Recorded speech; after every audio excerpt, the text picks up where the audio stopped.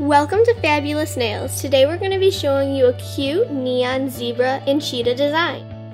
Your nails will look like this when finished. You will need white nail polish, a makeup sponge, neon pink, neon orange, and neon green nail polish, a Q-tip and nail polish remover, a black striper, and a clear coat. To start out, first you're going to paint 2 thin base coats of white.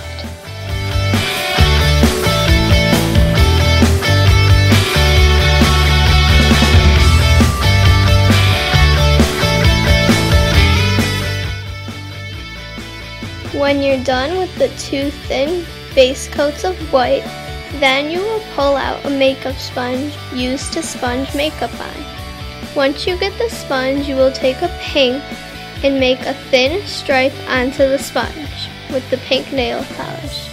Make sure it's a thick pink stripe so the polish will be easier to go on. After you keep brushing the pink on to make it thick, when you're done with that, the next layer you're going to make is orange. Then you will get out your orange nail polish and then you will make a stripe on it. So once you get out the orange nail polish, make another thin stripe right next to the pink nail polish. Make sure this stripe has a lot of coats so it's easier to go on your white base coat. Make sure that it's really thick. When you're done, you'll have a pink and an orange stripe right next to each other on your makeup sponge. Then you have one more color to do. You'll have to get a neon green and make a thin stripe right next to the orange. Make sure that it has a lot of coats so it'll be easier to go on. When you're done brushing away at the green stripe right next to the orange stripe, then your makeup sponge will be completed. It should look like this when done.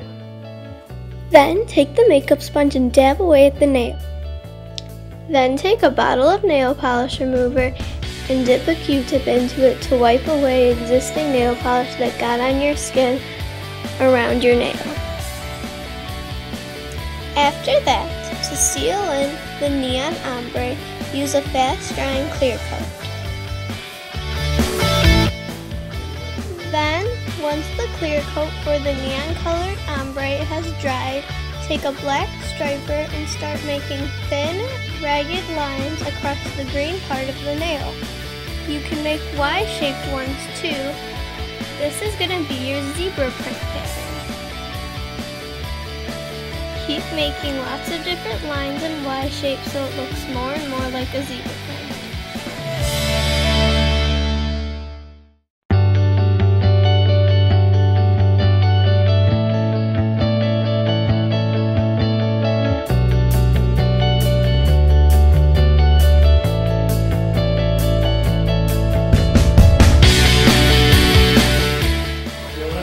Then, when done with the black zebra print on the green part of your nail, move on to the orange part of your nail and start making black C's.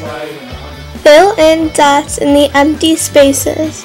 This will then form your cheetah print on the orange part of your nail. Seal in your design with a fast drying top coat.